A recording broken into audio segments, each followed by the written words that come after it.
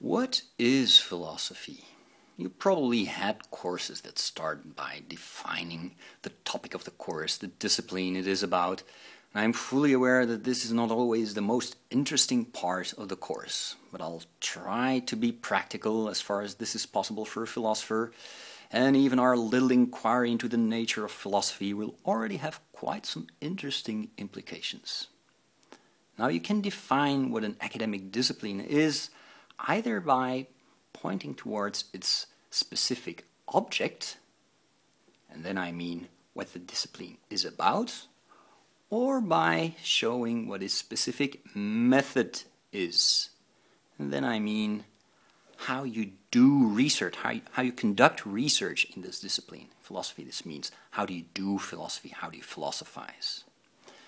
But we'll focus on the object first, and we'll talk about the method later on. What is the object of philosophy? What is philosophy about? Now, it's not immediately clear what philosophy is about. Unlike other disciplines like, say, psychology or geology, which have a pretty obvious object, psychology is obviously about the human psyche, and geology is obviously about the earth, or obvious if you speak ancient Greek. However, philosophy does not have a similar obvious object. If you look at the name itself, philosophia,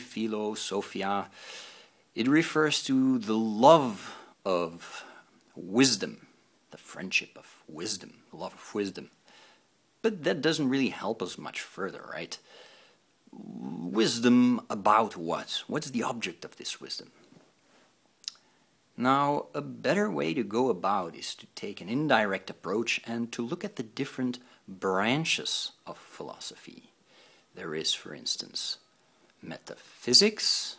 Now we can ask what the subject is or what the object is of metaphysics.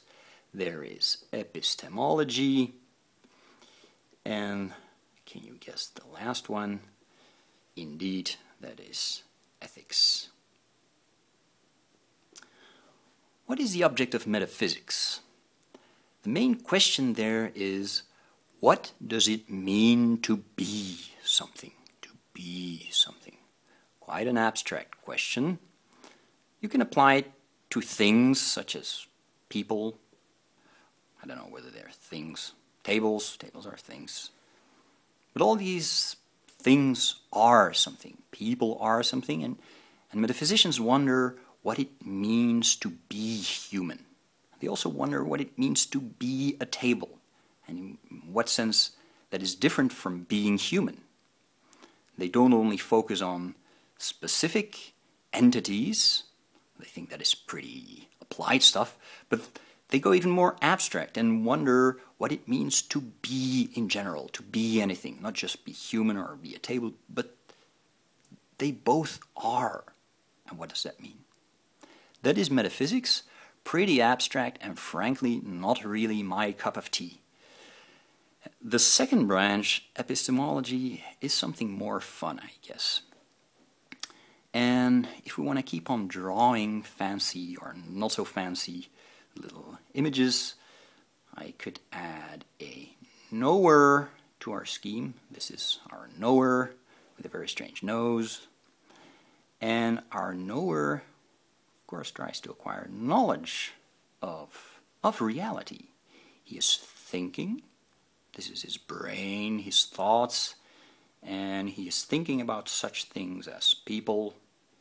He's perhaps thinking about you, thinking about the table, thinking about how you sit at the table, and he hopes that his idea that you sit at this table corresponds to reality, that you really sit at that table. And epistemology asks the question, can we acquire knowledge about reality? And if we can, how do we succeed in acquiring true beliefs, knowledge about reality? So in a sense, it's about building the bridge between thinking and reality. Being is a very metaphysical term, but you could just say now, to build the bridge from thinking to reality, these things are real. The question is whether these things correspond with something real. That's what epistemology is about. Now there's a third branch of philosophy, and that is ethics. Ethics is about behavior. So let's give our knower the possibility to behave. Let's give him an arm and a hand with some fingers. And now he can act upon reality. He can change it. He can influence it. And what is of course important for ethics is that his behavior has an impact on people, on other people, on the well-being of people, etc. And ethics asks the question, how should we behave towards other people, perhaps sometimes also towards other things? How should we behave? All right, these are the three main branches of philosophy, and I've touched upon the topics, what they are about. Now I just leave it up to you as a kind of mental homework for this first lesson to think about what is the common thread here? Why are these three branches subdisciplines of philosophy? What's the unity, the object?